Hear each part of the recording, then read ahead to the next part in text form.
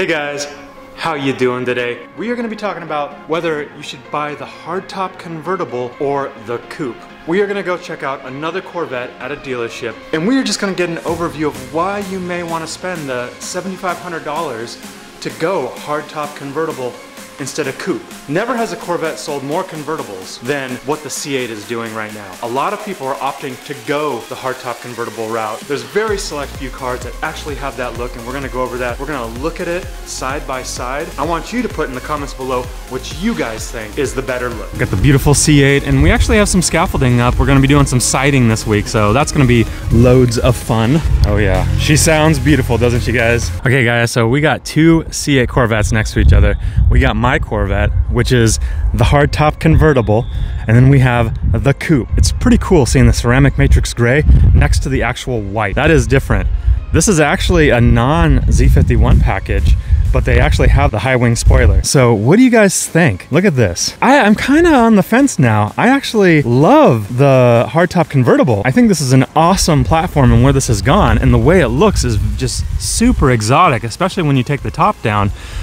But actually coming over here, taking a look at the engine looks a lot nicer than I had thought previously. This actually looks really nice as well. I don't know, I'm kind of on the fence of where I was before. I still think of ease of use and exotic look. If you want a more exotic look, going with the hardtop convertible, I think you can't go wrong with that. Especially not having to put the top in the trunk, whereas you lose trunk space there. If you're going on like a trip or something, that just makes sense, having this space available to where everything just folds up in here. So in a way, I actually think it's worth it. I think it's worth spending the $7,500 to actually get this. One, you get the more exotic look, and two, your top doesn't go in the back here, it actually goes right in here. But again, there's an argument to be made for actually how cool this is. And going back and taking a look at it, looks very Lamborghini, Ferrari there. It doesn't look as exotic, in my opinion, as this does, especially when the top is down. Now, I can't take the top off this one right now. The top down in this one just looks so much more exotic, guys. It is unbelievable. But yeah, from the front, you can't really tell much. You can probably tell a little bit right here what's going on. And then on this one, it's kind of hard to tell. You really can't tell the difference from the sides. Like, let's see here. You got mine over here, and then you got this one over here. So it's not very distinguishable from the front or from the sides, honestly. Let me know what you guys think in the comments below. I think this is way worth it. I think paying the $7,500 for this, taking a look at it like this with the top down, this just looks exotic. And actually having space free in the trunk as well, especially for like a long trip, that is priceless in my opinion. Yeah, again, having something there would have been cool, but you're not gonna be able to see it with all the stuff in the back here. So that's not really a big deal in my opinion. This look with the nacelles and this just curvy Ferrari Lambo look, more of a Ferrari look in my opinion, just looks amazing. When you go over here to this one, with the top up, you're gonna see all this all the way to this pillar here where this break off is, and this is the only part that gets taken away and then put in the trunk. So not only do you not get to see any of this like in this exotic look area, but you won't be able to see, you'll actually lose space in the trunk. So when you're going on a trip, that's gonna really eat up a lot of your space. This is cool, and you know, being able to see the engine is awesome. I'm sticking with the hardtop convertible, guys. I think the hardtop convertible, when it comes out and you can see that amazing, beautiful engine in the Z06, it'll be worth it. And the standard, it doesn't look nice enough in the engine bay, in my opinion.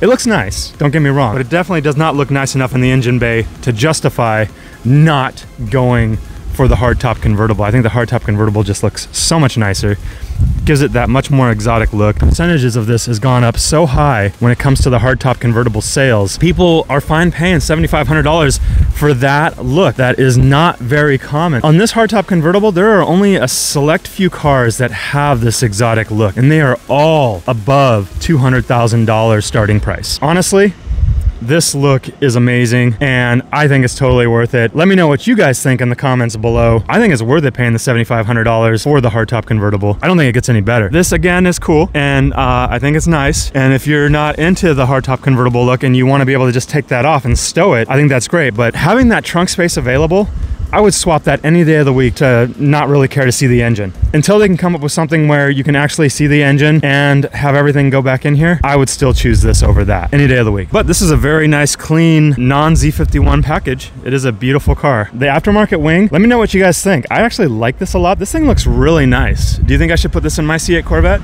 What do you think?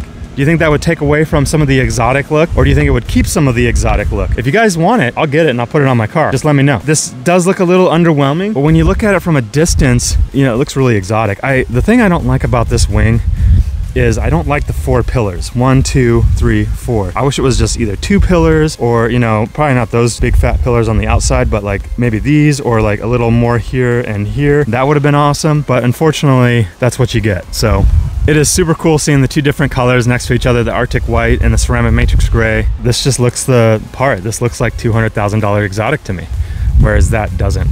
But it is nice to be able to see the engine, and I will give it props. In my opinion, this engine bay does look a lot nicer than I ever imagined. This is the first time I've seen a standard coupe Corvette in person, so I think this actually looks amazing. And really quick, guys, I will show you the hardtop convertible, it in action.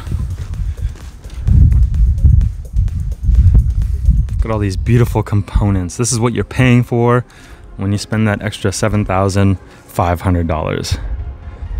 Beautiful. And then also, this coupe look is pretty sleek and nice looking, especially with the high wing that they have on this thing. Again, this isn't a Z51 package, but it does look very nice. Coming up to this, I mean, look at this. Oh my gosh. Yeah, hardtop convertible, guys. Hardtop convertible. For me, the hardtop convertible wins it out, but I'll be honest with you, I think the engine bay looks amazing in this. This is much nicer than I had thought. I think the answer to everybody's question is just buy both. Buy one of these and buy one of those. If you want to go for a car night, like an engine night, go like that. If you want to take your wife out, get the hardtop convertible. That's my answer to your question, guys. So anyway, thank you so much. I hope you like this. Like and subscribe, and I will see you in the next one.